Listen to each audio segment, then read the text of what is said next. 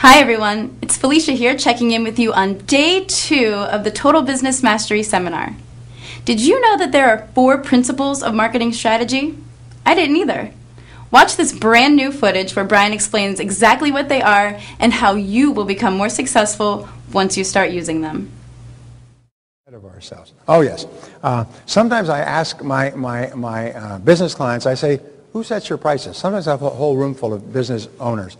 Who sets your prices, by the way? And who determines your market share? And who determines your profit levels? And who determines how fast you grow? And who determines the future of your business? I do, we do. No, you don't. Your competitors do. Your competition determines everything. Your competition determines your level of sales, the prices you charge, and how much money you make. I've done a lot of work on military strategy, and one of the great principles I learned in military strategy is that no strategy can be made independent of the enemy. In other words, you can't sit there and plan military strategy ignoring who your enemy is and where they are and how big they are and what their plans and intentions are. So no strategy in business can be made without thinking about your competition and who are they and what do they do and why do people buy from them and how can I get them to buy from me and how will they react if I get their customers. There's volumes of books in the libraries on this, and I've got them all.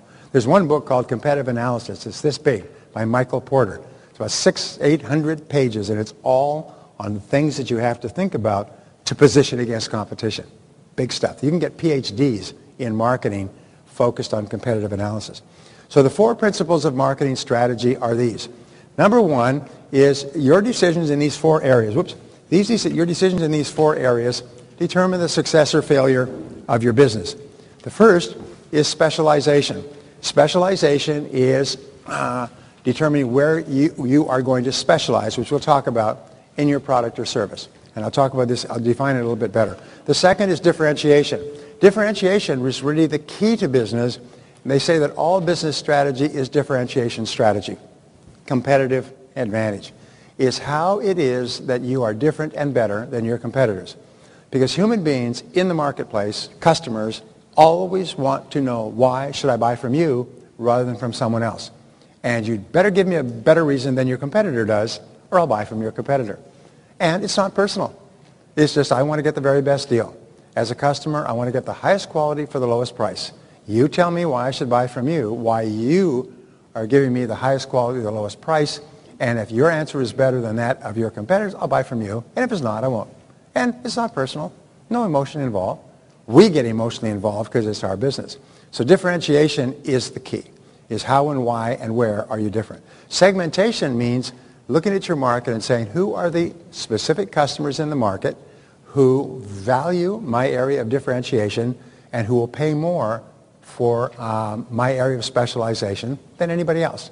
So in other words, in every marketplace, and they say that all marketing today is segmentation, is segmenting and identifying those customers who are most likely to buy from you the fastest. And finally, there's concentration. Once you have determined your very best market segment for what you do really well, what you do is you focus all your energies on them. So let's look at these. Specialization says this is the product, service, customer, market, or area of technology where you focus all your efforts. We also say in specialization, it can be a product or service, it can be a particular customer that you want to serve, or it can be a particular market area that you want to work in. I'll give you an example. McDonald's. McDonald's customer is people who want to eat quickly, and they want cleanliness, efficiency, value, price, and pleasant surroundings. And so what they will do is they will offer every product that they possibly can for people who want to eat quickly, whether it's a salad or whether it's a shake or whether it's a type of coffee or whether it's, in other words, they're constantly looking for other products that they can offer to that customer who's in that market segment, which wants to eat quickly and efficiently. And they test continually. Very clear about that. So the next one is, look at that. Wow. Okay. And so differentiation is your competitive advantage, which you've heard me talk about, but you'll never hear me talk about too much.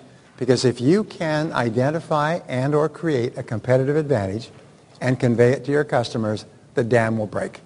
You can make more sales and more money in a year with a clear competitive advantage to your customers than you might make in a lifetime if your competitive advantage is unclear.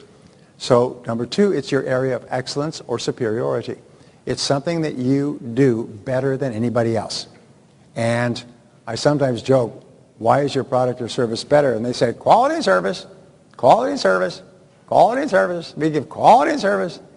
And people don't understand that that is only an answer if your competitors offer zero quality and zero service.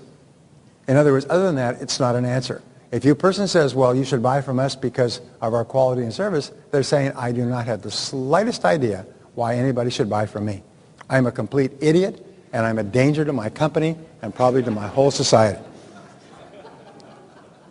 So it's interesting when Steve Jobs looked at the BlackBerry, looked at all the cell phones that were out there, and he sent out with his engineers, and he said, I want a phone that you can activate with one button. They said it's impossible. All these other phones have all these other buttons you turn off and on. He said, I want a phone that you can activate with one button. And he kept sending them back and sending them back until they finally came with the one button. You activate it, put in your code, and bam, you have all your apps and you're ready to go. The game is on. One button. It's never been done before in history. Can't be done, can't be done, can't be done, can't be done. I want it done. And there's the phone. He said cell phones today should not be so darn complicated to start up, use, get around, and so on. I had a BlackBerry, and to get an app on a BlackBerry, which has far fewer than Apple, is almost like you need an act of Congress to get a damn app. I mean, you know what I'm talking about? They're so hard. And you go to BlackBerry, and I go to Apple, which my family and my staff got me into. Within half an hour, I had 30 apps loaded. I mean, it's unbelievable. You're loading them one at a time. Whoa! And now you can float the whole world. And the stuff that's on there for apps, just the free apps blow your mind, much less the paid apps. And now you have 486,000 apps. Think about that. But they make it easy. So Apple says you come to us and it's easy. You can access everybody, anything, anywhere. And then they come up with the Apple II and they put that video model on it, whereas you can actually hold it up and you can talk by video to anybody anywhere in the world who has an Apple with the same facility. It's the most amazing damn thing. I mean, you look at it, it's almost like a kid. How can this be? So what is yours? And if you don't have it, you can't compete. But if you do have it, you sell 50 million sets and become the highest valued company in the world in 5 years if you can be really clear about an area of excellence that people want and will pay for. Your unique selling proposition. What is it that, and this is called your USP. Your USP is the one thing that you offer that no other competitor offers in the whole world. It's unique. What do we know about the word unique? Is that it cannot be modified. It's the only adjective that cannot be modified. You can have more, and you can have greater, and you can have greatest, but you cannot have more unique, or uniquer, or less unique, or uniquest. You have only one word, unique. Each person here is unique. You are not uniquer. You are not the uniquest. You are unique because there's only one of you in the entire world. So therefore, what is your unique selling proposition? I've worked with people, have spent hours to identify this, and when they finally identified it, their business went up 500% in the next 12 months. They could not believe it. They went from struggling to living in a big home, driving a Cadillac or a Mercedes, because they finally found it, and then all of your advertising, all of your promotion, all of your work is focused on conveying that USP to your customers, getting it to them so that they are clear what it is. And if it's what customers want and value and will pay for, they will line up around the street.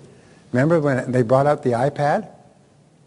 Because of the iPhone, nobody really knew it was in the iPad, except it was going to be like a whole broad screen. It was going to have everything that a computer had. They lined up around the streets by the hundreds to lay $500 down. $500. I don't know about you, but I think $500 is a lot of money, wouldn't you say?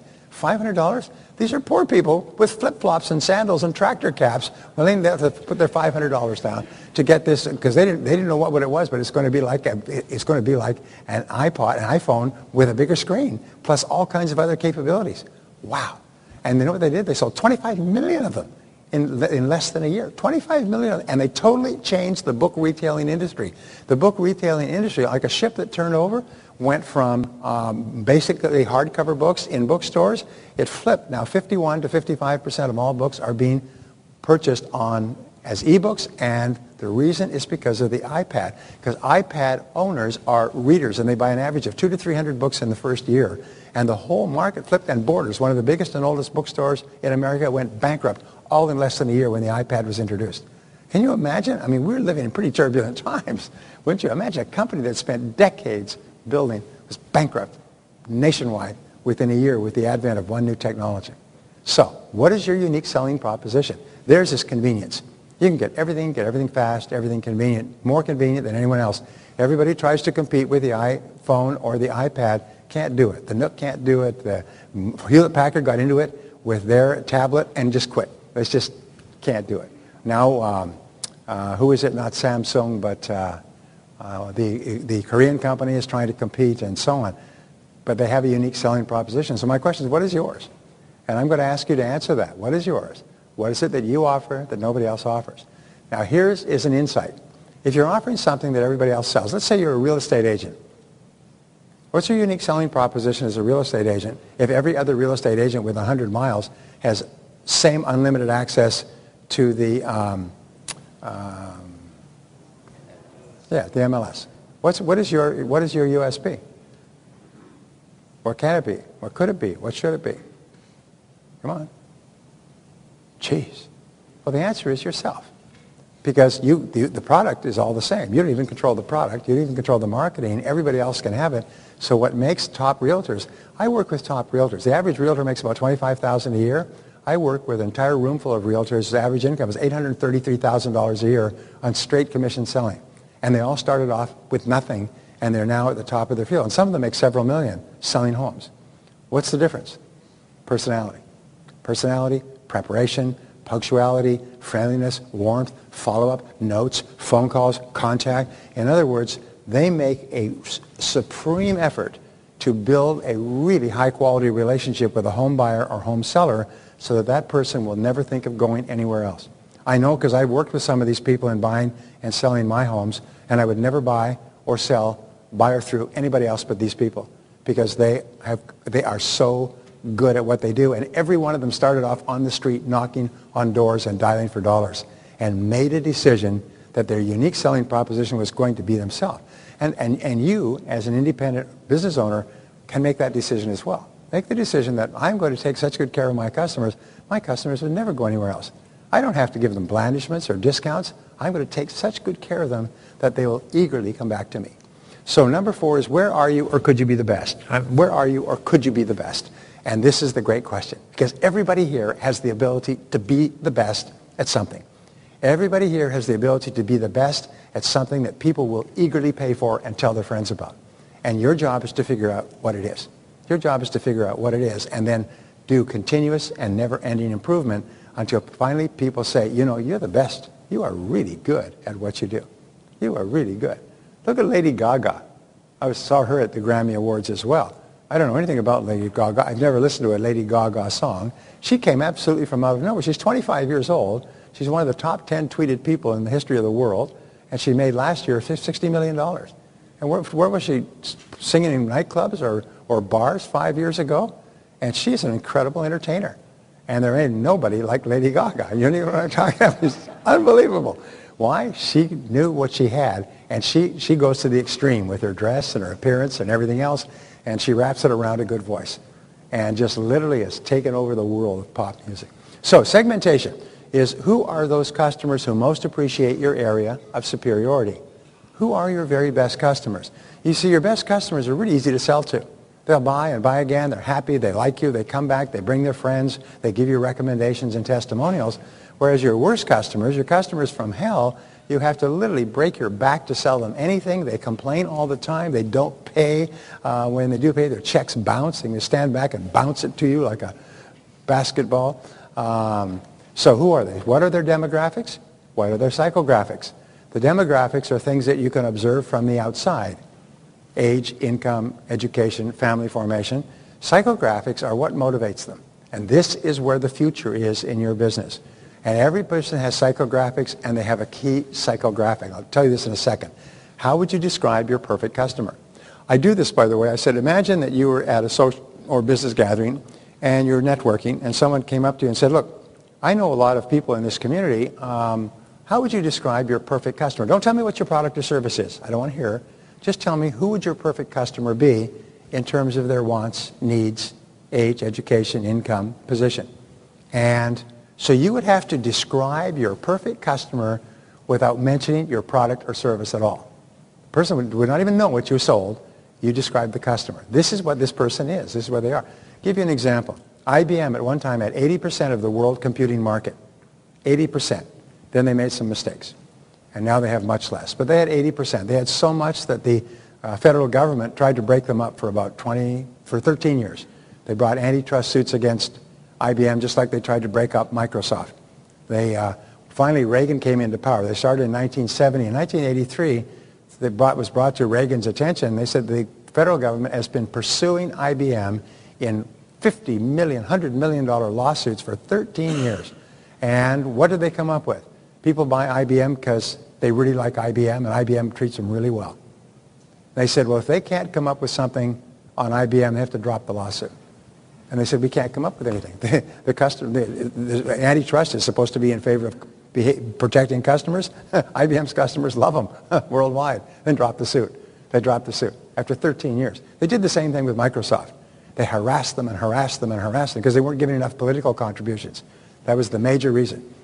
They weren't giving enough political contributions. Finally, after years, they had to say, why do people buy Microsoft? Because they like the product. The product is good, and it's cheap, and it's flexible, and everything. So how would you describe your perfect customer? The point I was making with IBM is IBM realized that when they first started selling the 360 mainframe in 1964, the customer was really the president of the company making a major strategic decision, are we going to put everything in our company on computers? Because everything was paper at that time, you know. And so they would have to make their presentations to the senior executives of the company and work out all the numbers and so on. But as computers became more and more popular and they started to have PCs and desktops and so on, the whole decision-making shifted to the purchasing manager of the large companies. And so they had to focus and change all of their marketing so it focused it on purchasing managers. And they learned more about how purchasing managers think and walk and talk and eat and breathe and communicate and where they're educated and the size of their family and their income and their psychographics and demographics. And they focused all of their effort on purchasing managers and became the biggest selling company in the world. 80% of the world market because they knew their customer. I hope I'm making a point here. Many people, you say, describe your customer to me without mentioning your product or service. They go, huh? Well, somebody wants it? Duh. All right. So demographics. Here are the key demographics. And by the way, if you don't know these, find out. What we do, you know how we find out? Do surveys. Ask your customers. Offer them a prize if they'll fill in the blanks. Age, gender, that's important. Income, how much do they earn? Education, how well educated are they? Occupation, what sort of work do they do? Location, where do they live, and so on. And family status. Those are the main demographic features. And you've got to be very clear, because if you change the demographics of your customer, you change your total marketing approach, your selling approach, your packaging, your product, your service, your people, and everything else. Now, your psychographics are even more important, and this is really neat, is what are their goals and ambitions? Because remember, people are motivated to buy because you offer to help them achieve a goal that they have. Or, what are their wants and needs and motivations? They're motivated to buy because they have a need for what you're selling. And what are their hopes and dreams and aspirations? Where do they want to be in the future? And can your product or service help them get there? And 4, what are their fears or doubts or worries? Here's one of the great breakthrough discoveries for me in the last few years, is there's always one reason why people will buy from you. There's one major reason, and you have to find out what it is and convince the prospect that you can give them that benefit. There's always one major fear that will hold them back. There's always one major doubt that holds them back from buying, and you must find out what that is and alleviate it. You've got to do both in every sale. What's the major reason? How does Brendan alleviate the fear of making a mistake of going to his program? How does he do that? Yes. Not only is the entire fee is refundable, he'll pay your airfare and your hotel. And he does, by the way. He'll pay your airfare and hotel for coming just to not waste your time, because he's so confident in the value of his program. So in other words, he's making it a risk-free thing for you to do. What is the biggest risk that you have with Brendan's terms and conditions? That you'll really like it and won't want your money back. And you'll be out the money that you had paid because you really enjoyed it because you got your money's worth. Geez, that's a real tough downside. And number 5 is, what is the problem to be solved? We call this PTBS, PTBS, PTBS, problem to be solved. Problem to be solved. Problem to be solved. People buy your product or service because they've got a problem to be solved, like a parrot. Problem to be solved. Problem to be solved. Problem to be solved. And a goal unachieved is a problem unsolved. A need unsatisfied is a problem unsolved. A pain not taken away is a problem unsolved. This is the focus of your business. What is the problem that you solve for your customers when they use your product or service? And you must know that with crystalline clarity. You know, like that in the movie with Tom, was it Not a Perfect Gentleman? You know the movie I'm talking about with Tom Cruise and not Risky Business with Jack. Yeah, what does he say when he says, "Do you understand what I'm saying?" And he looks into the camera. He says, "Crystal." Right? That is what I'm saying crystal clear. He says, "It's crystal." Well, you must be crystal when you're clear, when you're thinking about what it is you do for your customer. And all your advertising, all your promotion, all your business is based around conveying that crystal to your customer so they understand crystal. You know how a cafe advertises on the side of the freeway or the highway? You're going down the road, you see a great big, it doesn't say Mom and Pop's best-selling meatloaf and family cooked food and come and visit us sometime. It says a big sign that says, "Hungry?" ? And the next one says, "Turn at the next exit for the best food on the highway." In other words, they first of all get your attention, because if you're hungry, what happens? Hungry. You'll see that. It's reciprocal. Your reticular activating system will see that. You'll see that word hungry. Now it's got your attention. The next sign is turn here for food. You want food? Turn now. Real simple. So concentration is the fourth part. Concentration is where you focus your time, money, and resources. Remember the old saying, 50% of my advertising is wasted, but I don't know which 50% it is. Well, maybe 80%, 90% of advertising and promotional dollars are wasted. And if you can just increase the efficiency of your advertising by focusing your message with greater clarity on your best customers, you can get 5 and 10 times the response per dollar of advertising that you were getting before. So what are the best possible ways to contact your ideal customer? And this is moving very quickly today. It's shifting all the time. Second of all, what are the best possible media for you to use? Most of you use the internet exhaustively, but the internet is only one method of communication, and it's still small relative to all the other forms of advertising and promotion. I have a friend who does $35 million a year with radio ads, 60 to 120-minute radio ads, to get people to phone a number where then they are interviewed and then sold into another telephone call where they are introduced to a product which takes them to another telephone call. Just $35 million a year with radio ads. So there's all kinds of ways. Imagine if you could run an ad, 60 seconds, and how do you test an ad? We're working with one of the top companies in the country. They develop an ad, they narrate the ad, they're happy with the ad, and then they run the ad in a tiny market. A small town, they pay $5,000, get 50 spots, and see what kind of response rate they get. They will run the ads 5 days a week. They'll run one ad on Monday, one ad on Tuesday, Wednesday, Thursday, Friday, and 5 different ads, and they'll see which one causes the phones to ring. And then they'll take that and they'll run it in New York. And what works in Podunk is going to work in New York at 100 times the scale. In other words, they debug the system, get a nice ad. And what if you could have an ad that would cause qualified people to phone you all day long? Phone you and call you and say, "Please, please, please, sell me your product or service. I've got my credit card handy." Is that possible? Say yes. It's being done all the time. Do you ever listen to radio? Those people are not advertising for fun. They're advertising because they're making a lot of money doing it. Hi everyone. Thanks for tuning into your virtual Backstage Pass. You just watched Brian explain the 4 keys of marketing strategy. Which ones will you be implementing? We want you to share what you've learned with us, so make sure you leave us a comment below. This concludes our Backstage Pass for Day 2 at the Total Business Mastery event, but if you want to see what happened over the past 2 days and get live streaming access to Day 3, click the Get Virtual Access Now button below. We've got great new segments to share with you on the 3rd and final day of your Total Business Mastery Backstage Pass, so please make sure you stick around. We'll see you then.